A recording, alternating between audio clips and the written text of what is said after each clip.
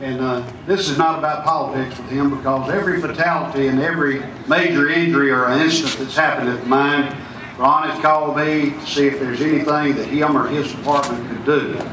So at this point in time, I'd like to introduce a friend of the United Mine Workers, a dear friend of ours, Commissioner Ron Sparks. Ron?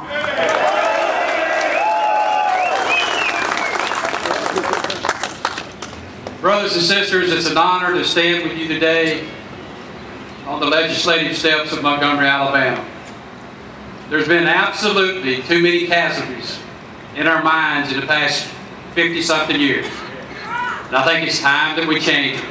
Yeah. These laws haven't changed over 50-something years, ladies and gentlemen.